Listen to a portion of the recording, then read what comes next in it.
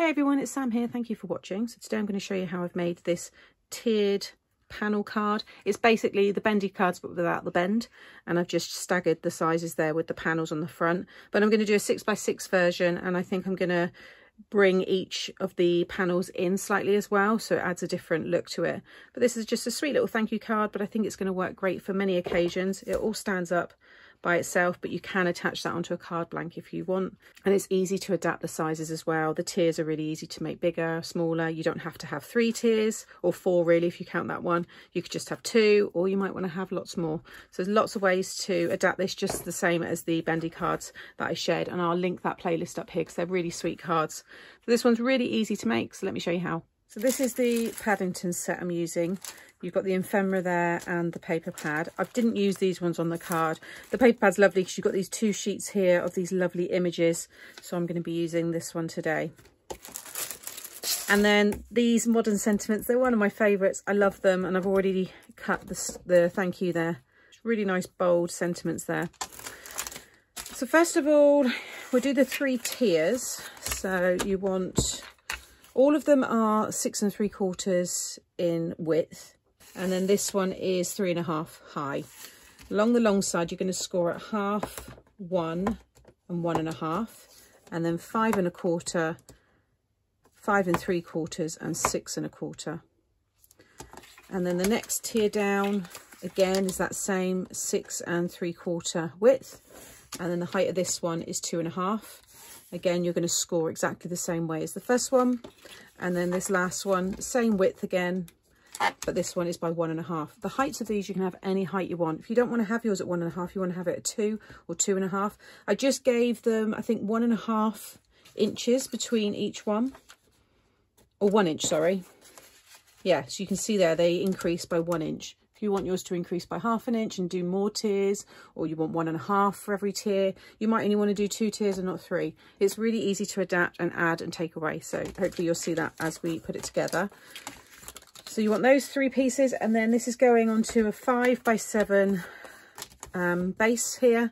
You can stick it onto a card fold as well. So if you want to have it on a 5x7 side fold, maybe you're doing a smaller size and it's going to go onto an A2 size card or larger. It's very easy to adapt it once you see how it's all put together. So this is a piece of 5x7 with a piece of 4 3/4 by 6 3/4 card or red card on top. And then these are the 3 panels that are going to stick on the front of the 3 tiers that I gave you. So this one here is 4.5 by 5.5, and then I've got a piece of 4 1/4 by 5 1/4, and then the pattern paper is 4 by 5.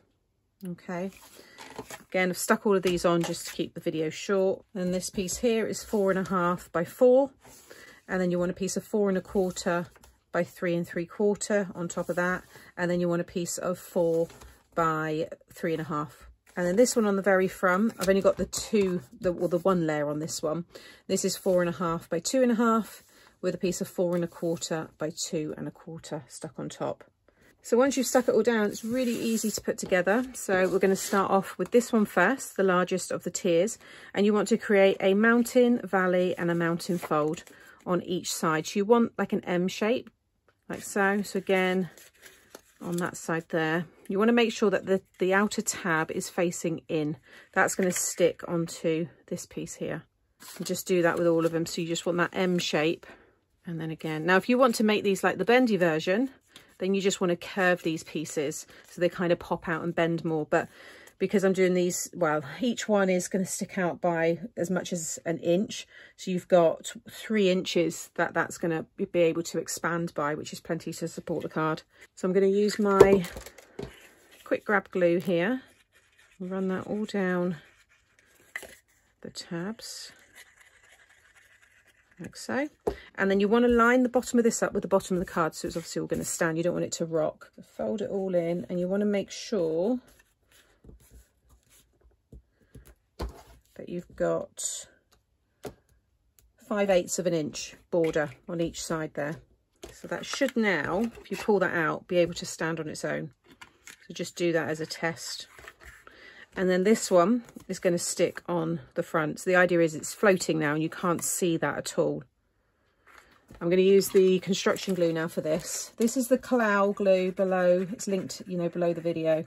But Beacon 3-in-1's really good, and there's lots of other companies that have construction or solvent-based glues. It's just there's no water in this, so it's great for paper crafts.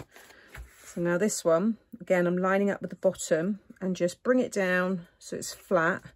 And I just want to, for me, I'm going to make sure I've got the same red border on each side. If you lie that down there, you can see. Keep that all nice and straight, nice and flush with the bottom. And each time you stick something down, just open it up and just make sure that the card, oh, make sure that's secure, but the card isn't rocking, so that's standing nice. And then again, just going to use the quick grab on the tabs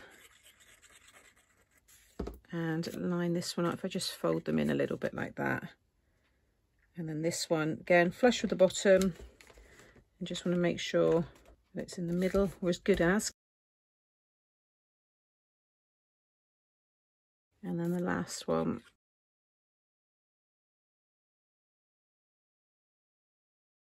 So that's all the tiers stuck down. You can see on the side there, with them kind of squashed, it's coming out by about 2 inches. That's plenty for that to stand up.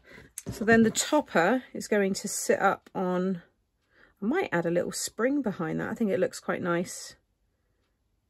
Yeah, maybe like so. And then the idea was to have the thank you like this. And then I was going to use the little tag here in the baker's twine and maybe have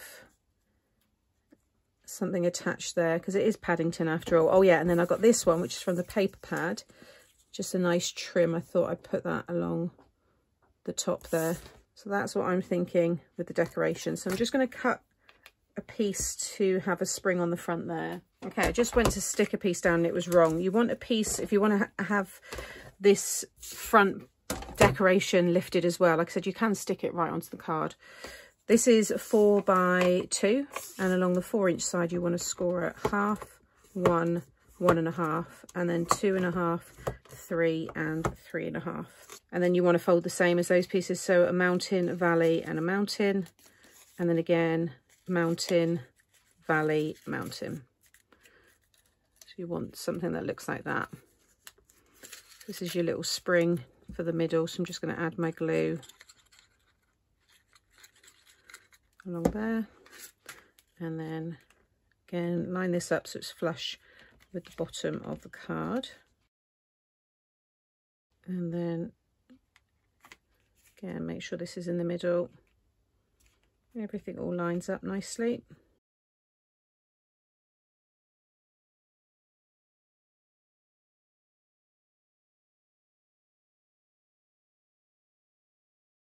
And there's the finished card. I think it's lovely. It's going to work for so many occasions. I'm definitely going to revisit it and do slightly different size tiers. Like I said, I'll probably do that on the 6x6 version. All folds down. That will probably go into a bouncy envelope, if not one of my box envelopes. You can see the dimension on the side there. But this is the white card's 300 GSM. You don't need 300 GSM. You could use like a 220 would be fine because you're layering up those papers so it becomes nice and strong. And then it just kind of, you know, pops out and will stand. But as I said before, if you do want to add a card blank, then you can. I'm just going to write my message on the back there. So as always, thank you for watching. I will have linked below the video all of the supplies that I've used today. I'll also have the other bendy style cards that I mentioned coming up now. You might want to go and watch those next. And if you've enjoyed today and you're not subscribed to the channel, consider subscribing and hit the notification bell. And that way you won't miss out on any future videos. See you all again soon. Bye.